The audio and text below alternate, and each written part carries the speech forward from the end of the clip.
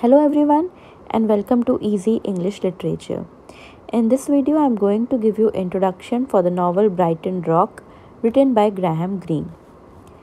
Brighton Rock is a novel by British author Greene, first published in the year 1938.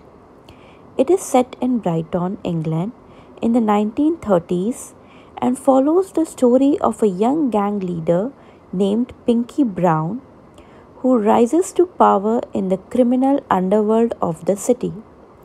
The novel explores themes of sin, redemption, and the nature of evil, and is noted for its tense and suspenseful plot. So this paragraph you can use as an introduction for any answer related to Brighton Rock.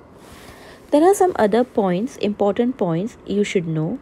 First is the setting. The novel is set in the seaside town of Brighton in the 1930s. Then is the character. The main character is Pinky Brown. He is an unpredictable young gang leader who is driven by his obsession with power and control.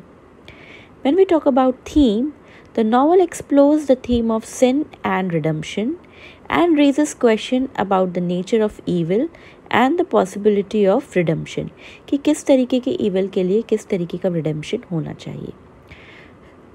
Historical context. The novel was written during a time of great social and political change in Britain and reflects the sense of moral uncertainty that characterized the era.